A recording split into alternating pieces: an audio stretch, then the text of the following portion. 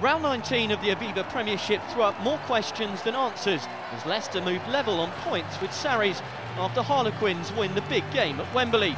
Saints remain in the top four after a gritty win at Bath, while Exeter are still hot on their heels.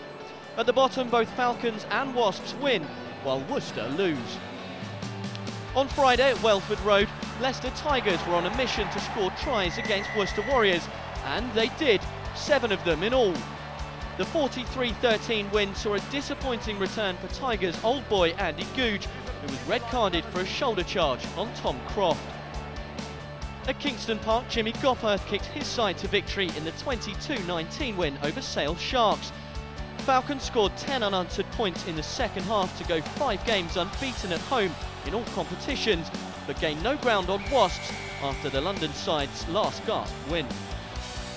On Saturday, Exeter Chiefs put their London Irish Demons to rest with an 18-11 win over the Exiles at Sandy Park. James Hanks and Gonzalo Camacho crossed the whitewash in the Chiefs' first ever victory over Irish to keep the pressure on the top 4.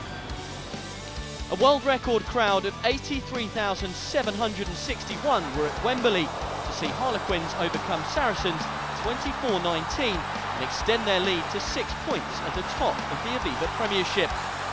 In a ding-dong battle, Quins scored 3 tries and were given 3 yellow cards, while Owen Farrell added 5 kicks to a Richard Wigglesworth try. Northampton Saints reclaimed 4th place with a 26-6 win over Bath at the Rec. Ryan Lamb kicked 14 points to go with a penalty try. Ex-Bath man Andy Long scored the other try, while Stephen Donnell got 2 penalties but missed 3 shots at goal for the hosts, who remain in 8th place.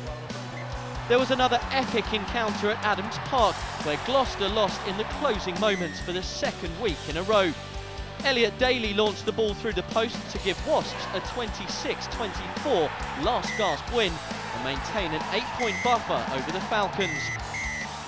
Interviews, features, highlights and full match replays available now from all of the weekend's Premiership games. Sign up today at www.premiershiprugby.tv.